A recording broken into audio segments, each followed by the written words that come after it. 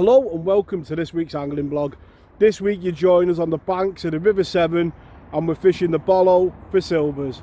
Before we get into the vlog, I'd just like to thank everybody who watched last week's vlog where we went in search of those barbel on the River Severn and had a fantastic day's fishing. It really means a lot when you leave those nice comments, and it's great to hear how you guys are getting on and answer any questions that you've got.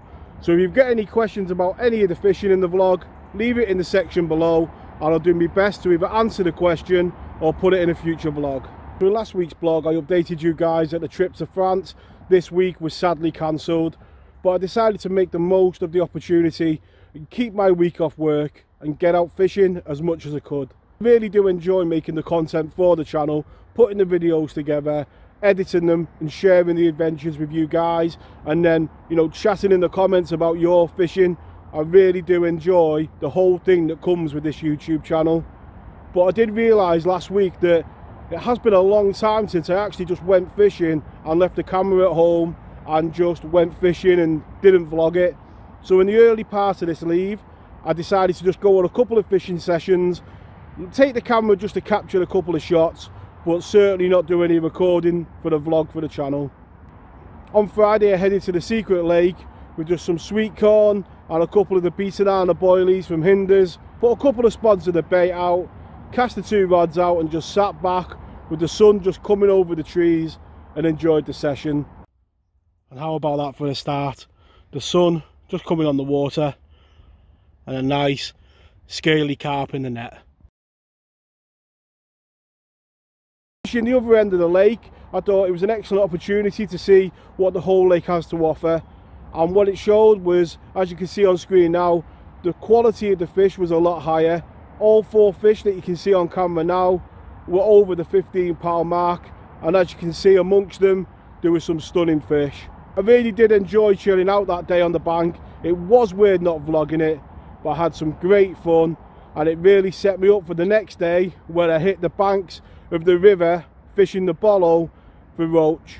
Again, leaving the camera at home, fed the swim heavy with hemp and maggot and really attacked the swim, and I really enjoyed putting together that net of roach. It is something that I'm going to try and record a video on for the channel in the coming weeks. The Sunday I headed out with my little girl Abby and we had some great fun on the banks of the River Severn.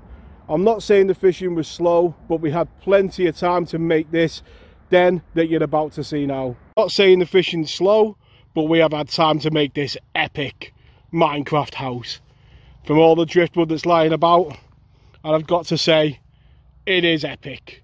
It really was fun just to spend the afternoon on the banks with our Abby, listen to her stories from school and try and catch a fish. It didn't take too long for the chub to come along, and what a stunning chub it was. 3 pound 14 ounces, a beaming smile on her face and one happy dad.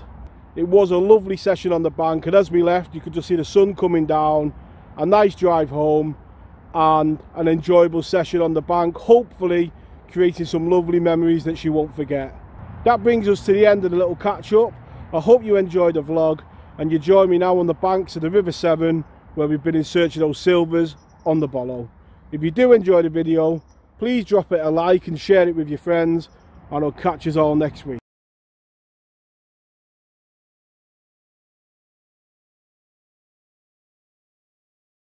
Hello and welcome to this week's angling vlog. This week you join me on the banks of the River Severn. We're on the Lymm Anglers card at Montford Bridge and we're going to fish the Bolo for basically anything that swims.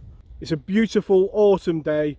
All the trees now are really turning and it's beginning to feel like that time of year when it's time to get the Bolo and the stick floats out and target those silvers. Full of optimism as always, and with stick float fishing you just never know what's going to come along. So let's have a look at the setup and the swim that we're going to fish today. So the rod that I'll be using today is my 17-foot Preston Innovations carbon active rod. Again, not knowing the depth of the swim, this rod will cover all scenarios, and when you're fishing the Bolo, having that extra length of rod is always ideal. I've got that down to a Corum axis reel. On there there's 4 pound 4 ounce float fish.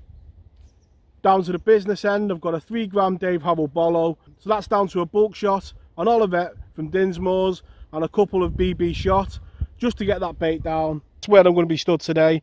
As I said on a recent chub video, every tuft is a peg when it comes to river fishing. So looking at the river, there was a few fish topping in the whole area this morning. You can see it's got a nice even pace under your feet. There's not much break in it all the way down, which suggests there's not many snags. You got some features on the far bank, a snag upstream. Of course, no Danny's angling blog would be complete without the swans. And downstream, you've got a sunken tree, and my uncle, who's fishing just above it. It looks very inviting, that tree, so hopefully we might see, you know, some nice chub maybe. That's the hope. But today, really, anything that swims, I'm going to be fishing maggot. Bait wise, I'm going to be putting me bait up here, the maggots, and I'm going to be putting me hemp just slightly downstream. We'll have a look now about how I approach the swim and the first thing that I do with plumbing up and how I'll go about it when I arrive on the peg.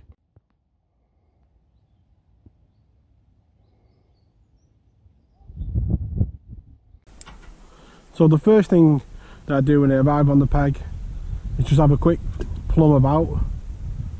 It's about the line that I'm hoping to go down today. As you can see there, it's just about right. You can just see the float sitting on the top of the water. And then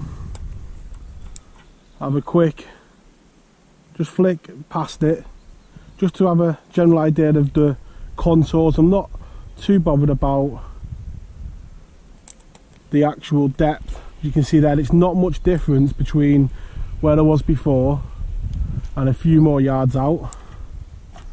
And then, because I'm fishing the Bolo today, I'm not planning on going too far down the swim, but it is always worth just to have a cast down. And you can see the float there is still showing above the water by the same distance. So what it tells me, in 3 casts I've got an even river in front of me. I've got a bit of a range that I can go over, so I'm not got to be super accurate to be at the right depth. And if I do go downstream, I've got quite an even depth below me, and that for me is literally the plumbing up done. 3 casts and I know what I need to know to begin fishing the swim. So bait wise for the session, got about 2.5 pints of Cheshire Particle hemp. It's going to be an important bait today for holding them fish when we're fishing the Bolo. We've got a couple of pints of maggot in there and some more in there as well. And maggot is a bait that is quite light, so we're going to have to be careful how we feed it, because fishing the Bolo, we want them fish on the bottom, and that's where you're going to target them with the Bolo. That's the whole point of fishing that float, that you can get them on the bottom where that hemp is. So you've got to feed high enough up that your maggots are actually on the bottom over your hemp. And one thing, Mr. and Mrs. Swan are going to have to vacate, because that's round about where I'm going to be casting.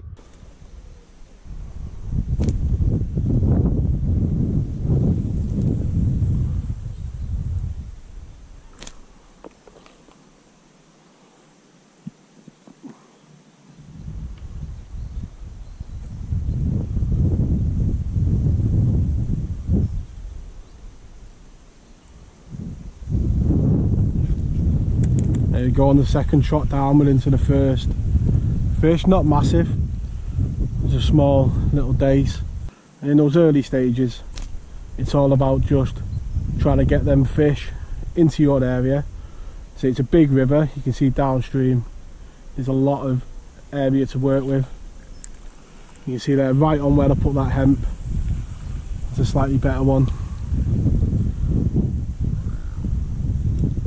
And a good start really, you know, what's that, 4 casts and we've had 2 fish. We keep that hemp going in, because that's the bait that's gonna keep them fish on the bottom, in them bottom layers. The maggots will naturally draw them up, which is not exactly what we want. We want to keep that bait on the bottom, and that's a proper fish, that is. You can see there, a much better fish and a bend in the rod, and it's a perch. But you can see there the progression in just them few bites, we've gone, you know, up in size each time. We've had that small little fish, and then we've had this perch. So with the maggots being a bait that's going to draw the fish up, what I'm going to do is just feed really heavy every now and again with it, so you're getting a big push of bait going down. Too much for the fish to really come up and compete each time you're casting. It's kind of like the opposite way of thinking about how you would normally feed. You'd normally feed hemp, you know, every couple of casts, and maggots every cast. But the thinking today is the complete opposite. I want to get some of that maggot down on the bottom, but my main bait is going to be that hemp to keep them down on the deck where that bolo's going through.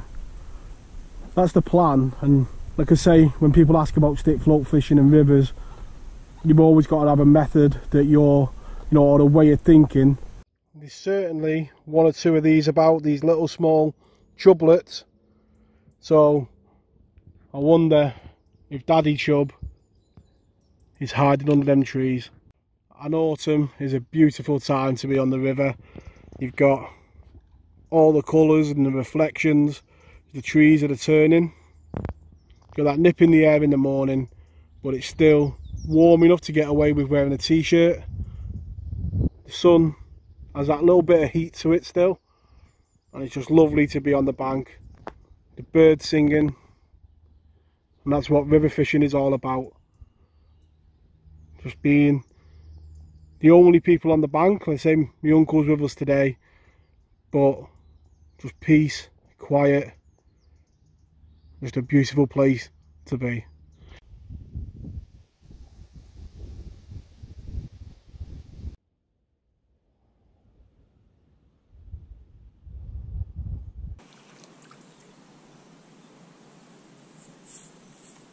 So this is a venue that we have fished before, and I'll put a link on the top of the screen now. We fished it once before, I think it was last year or the year before, and we had a fun day with a few bites, and on that day a few chub did show up, a few chublets. So I'll put a link to the top of the screen now if you want to check that video out.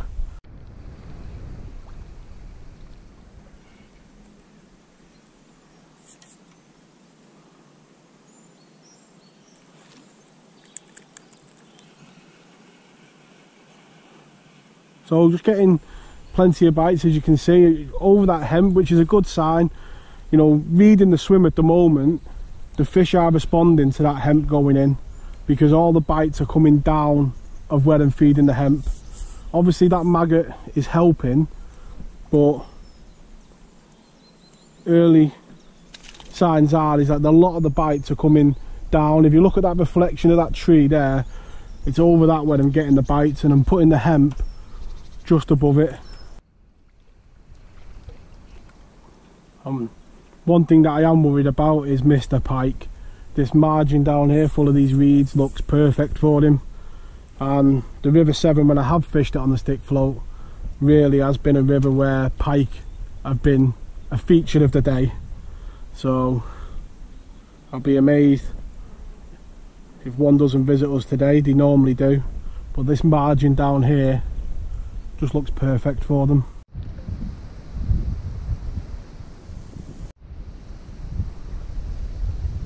Just slowly starting to get one or two better stamp fish with more regularity. Not really having any of them tiny little fish that we were getting before.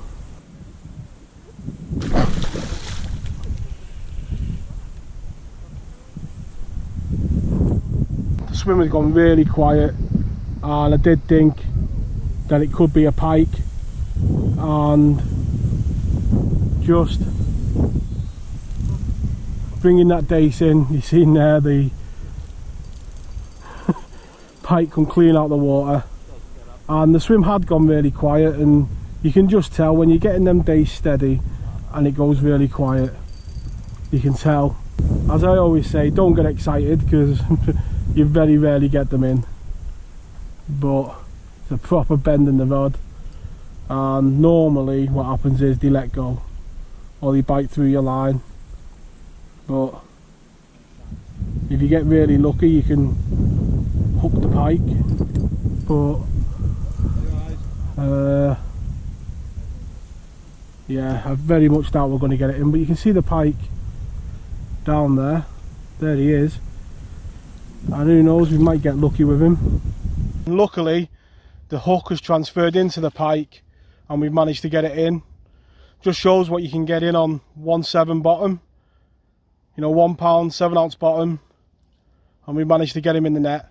What we'll do is, although he's been a pain, we'll give him a bit of a rest in the edge and we'll take a look at him. Very rare you get him in, very rare. So while he's been thrashing in the net, the line has snapped, but you can just see there how lucky you've got to get. It's hooked him on a bit where there's been no teeth. You hook anywhere else and it's almost game over. And there we go, there's a closer look at that pike. I say sometimes your luck's in, and if you manage to get that hook somewhere where there's no teeth, you can get them in, but it's very rare. About what, 6-7 pound pike maybe, but proper bend in the rod, and just shows what you can get in on that 1 pound 7 ounce bottom. We're getting back straight away because obviously it's a warm day, so that pike really did kill the action. It's been a quiet last hour of the session, and that's how it can be sometimes with pike. But then out of the blue, I had this nice perch to end the session, so we'll take a look at the final net and we'll see how we've done.